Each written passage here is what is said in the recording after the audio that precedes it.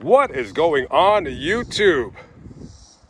Well, what I really want to know is what's going on with that sound? What the heck is that? I don't know. Leave a comment below. Some kind of animal, a bug? A weird sound, one that I've never heard of before. Anyways, today we are at the new St. Joe Cemetery here in Cincinnati, Ohio, as opposed to the old St. Joe Cemetery, which is about a couple miles down the street. I'm going to go down there and do another story of a person who met a similar end to their lives, right? So today we're going to visit the final resting place of Michael Francis Bueke, right? Michael Francis Bueke. So who is this guy? Well, if you were around the Southern Ohio area in the summer of 1983, you might remember this guy that the media affectionately dubbed the Mad Hitchhiker. Oh, it finally stopped, huh? Okay, let's see how you're doing it. So who is the Mad Hitchhiker? Who is Michael Bueke? Well, I'll try to explain a little bit about who he was, but more about the crimes that he committed. So let's go back to May 1983, May 14th to be exact. So a young man, Gregory Wayhoff, is driving down the street, minding his own business, doing what he does best, whatever, living his life. And he sees a guy hitchhiking on the side of the road. And this guy looks nice enough, so he pulls up to him, hey, you need a ride? Sure, I need a ride. Okay, cool. He jumps in the car, and they start driving. He's like, where are you going? And he pulls out a .38 caliber revolver, and he says, anywhere I want. Okay, I see what's going on over here. I see what's going on over here. So he says, be cool, be calm, don't do anything stupid. We're going to take a little bit of a drive, a little bit out of the way. I need your car. I need you to give me everything you got in your pockets. I got problems over here.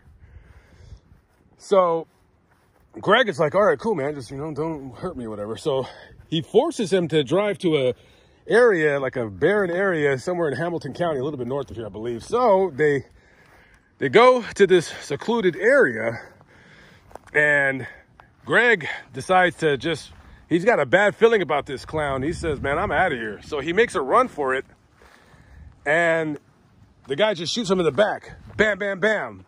Shoots him once in the back, once in the face. Greg falls right on the ground, and the guy just takes off. So he almost died. Thankfully, he lived, but because of that shooting, that injury, he ended up becoming paralyzed, and for the rest of his life, would be confined to a wheelchair. We're going to fast forward a couple weeks later. Now, there's been some other robberies that they suspect of him being, of him committing. We're going to go to June 1st, 1983. Somebody's, maybe they're hiking in some desolated area, and they find somebody on the ground, and this guy's not moving and he's not breathing. The reason why is because he's dead. Police come up and they identify him as Robert Craig. They don't know what happened, just it looks like it's an unsolved murder, right? 2 days later, on June 3rd, 1983, there's a guy driving down the street, visiting Ohio from Indiana, doing his best just to live his best life, This man's name was Bruce Graham. So Bruce Graham is driving down the street and he sees a guy. Young guy, looks nice enough. He has a gas can in his hand and he's got his thumb up, like hitchhiking. So this guy pulls up and he's like, yeah, you need a ride? He's like, yeah, my car ran out of gas, man. If you can get me to my car, I appreciate that, right? So he takes him, he gets into his car, he starts driving, and then he does his old routine. Pulls out the old .38 cal, says, just shut up, don't say anything, I need everything in your pockets. Don't do anything stupid, don't be silly. This will go as smoothly as possible. So he forces him to drive to Indiana, right? So they find a perfect location for him to do what the hell he's going to do to this guy. And then he robs him for everything he has, and he still shoots him. Even though he complied. This guy complied, said, here's this, here's that. But Mr. Graham, he got lucky. He only got grazed by a bullet to the forehead. right? To the forehead. Okay. So, everything's quiet now all of a sudden. Everything's quiet, and you kind of think this guy could have got away with all these crimes. You know, he's already killed somebody. He's robbed 2 other people. He put one in a wheelchair for the rest of his life. He almost killed a third. Who even knows what else that he's done that we don't know about? So one day, the mad hitchhiker known as Michael Bueke is at work, and he tells one of his coworkers, maybe this guy's high on cocaine, maybe he's drunk, I don't know. He tells his coworkers, like, hey, you know that mad hitchhiker that the police are looking for, and they got that composite drawing? Like, yeah, I know what you're talking about. Yeah. He said, that's me. This guy's bragging about him being the mad hitchhiker to his coworker, like he's bragging to a guy about him scoring with a hot chick. So the coworker's like, oh, that's so awesome, man. Man, kudos, man. How'd you pull that off? So immediately the coworker is like, oh, excuse me, I gotta go to the bathroom. I ate something bad. And he gets on the phone. He calls the police ASAP. He said, listen, there's a guy that I work with, right? And he's a loser. He likes to do drugs or whatever. And this guy is claiming that he's the mad hitchhiker. So come on down, come talk to him. So the police, they come on down. They check this guy out. I guess they could tell him to put his hands up or whatever. And in his car, when the police are talking to him, the other police notice that there's a .38 caliber gun in his car. And it's not registered, of course, so they take him to jail for that. And they do a ballistics test on the gun, and wouldn't you know it, this gun is the same gun that was used to shoot Mr. Wayhoff, kill Robert Craig, and shoot Bruce Graham. So they come up to him with the evidence, and he's like, yeah, I did it. Oh, okay. Oh, you did it. Well, that was easy. You didn't have to really press him too hard. So then they tell him, hey, why'd you do this? Why are you going around shooting people? Like, what's your problem, buddy? This guy says, well, I have a pending drug charge, right? So I needed $2,500 to hire a lawyer. So for me to get the $2,500, I needed to rob somebody to steal their car.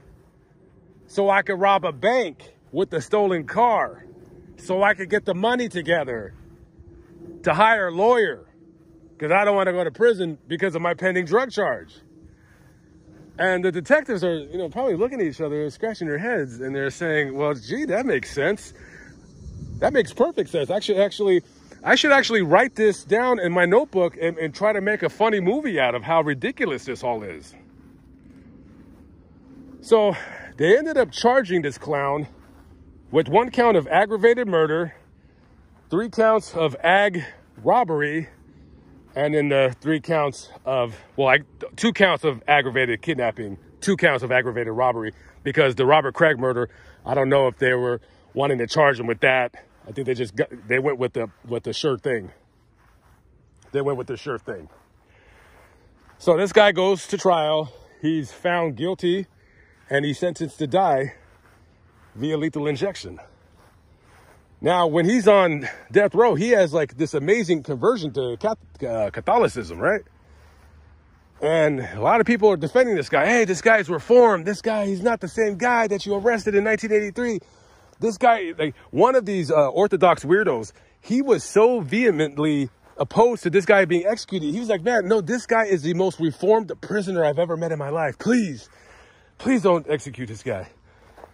And this guy was trying everything. Michael was trying everything to not get executed, right? He was claiming that, that the medication that he was currently on would, there'd be some kind of a problem with the lethal injection medication, and he'd have some kind of side effects, and he wouldn't die peacefully. And and he's been on death row for so long, it's considered cruel and unusual punishment. Even his attorneys, they got CAT scans of his brain to show the courts, like, yeah, this guy's brain dead. I mean, not brain dead, but this guy's like, he has brain damage. Look at the CAT scans, guys. Look at that. If that doesn't say brain damage, I don't know what does. Well, none of that really worked. None of that really worked. And he ended up being executed, I believe it was June of 2010.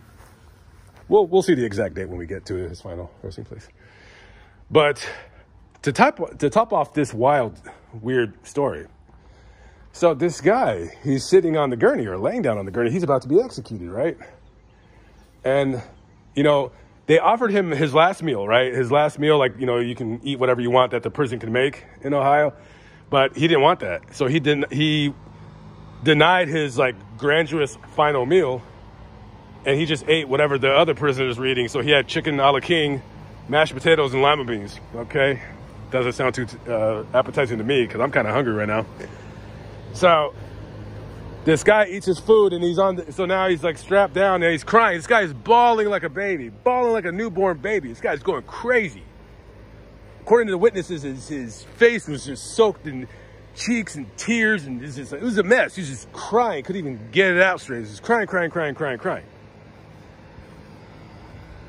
And they asked this guy right here.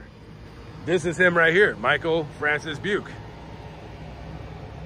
Well, it doesn't say the exact execution date, but I'll put it up on the video, right?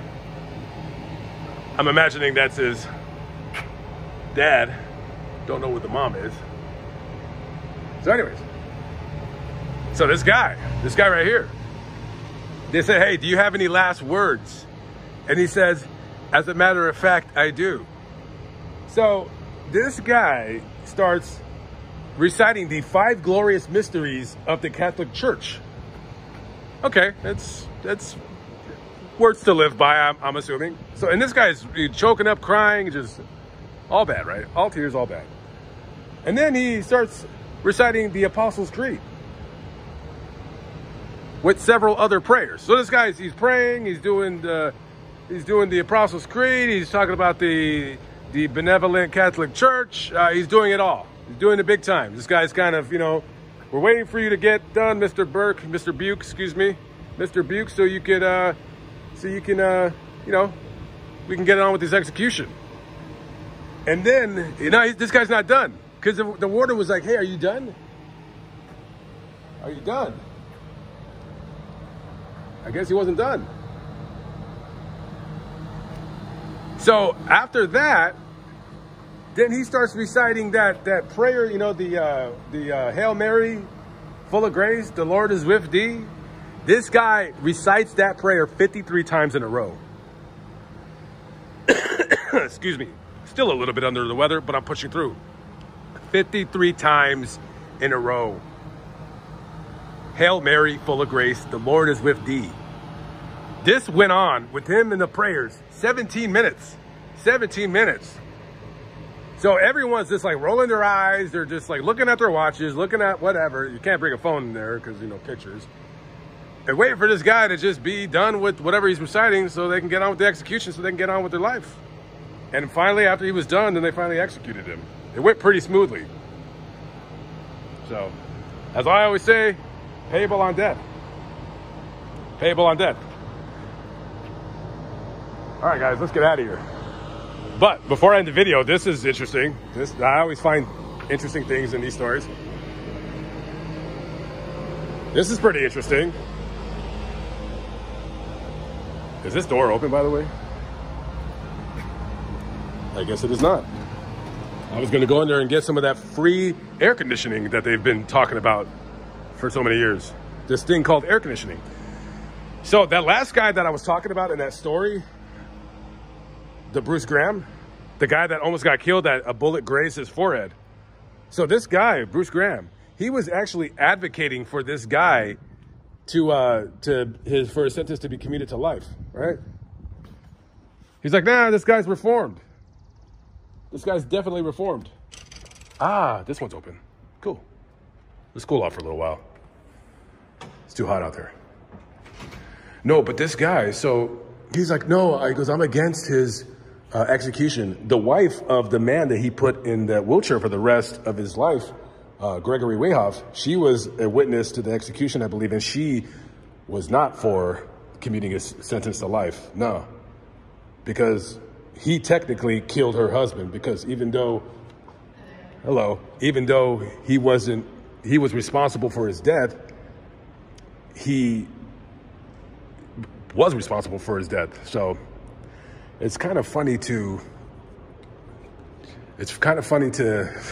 forgive somebody for almost killing you. Like, if he would have killed you, if that bullet would have gone the other way, you wouldn't have been around to forgive this guy. Anyways, now that I'm cooled off, I am out of here. I think I've scared that lady enough for one day. All right, guys. Catch up with you on the flip side. Be good, y'all. Peace out.